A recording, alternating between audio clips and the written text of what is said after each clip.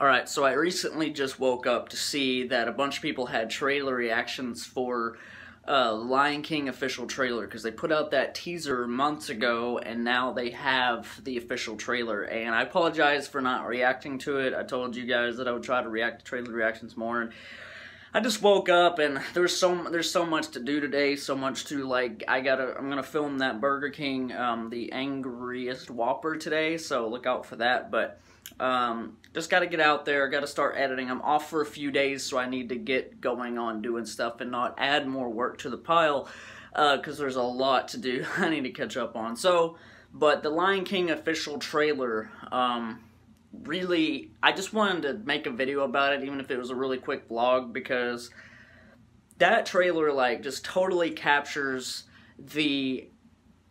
everything about Lion King, the nostalgia, the feels.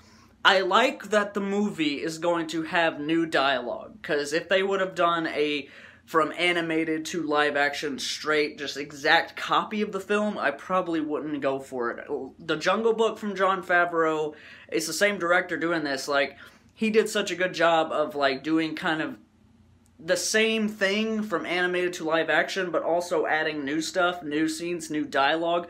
I love that scene in the Lion King trailer where Scar basically says, and it's something that was not in the animated, like, and we are out here begging for scraps, or something like that, and I forgot the actor's name off the top of my head, but he's a really great, I know his face, but he's a really great actor, and I think he's perfect for Scar.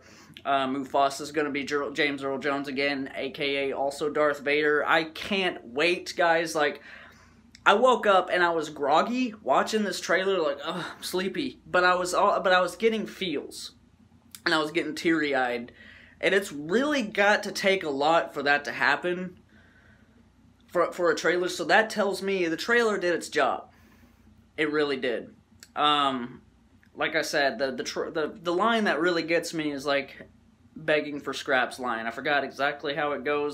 While some are born to feast, others spend their lives in the dark, begging for scraps. But you could tell that the scenes with Scar is like, he's the king of his area with the hyenas and everything. It captures the animated perfectly, but we're gonna go into a place, like a darkness with Scar that I don't think we got to before in the animated, because it was just too dark for kids. I think with the live action, we're gonna touch on some dark subjects that we didn't before, and I love that. I love what they're doing. But what did you guys think about the Lion King official trailer that dropped today? Let me know in the comments, and thank you guys always so much for watching. Quick video for you. Like, share, subscribe, and all that beautiful stuff, guys. Shout out and peace out.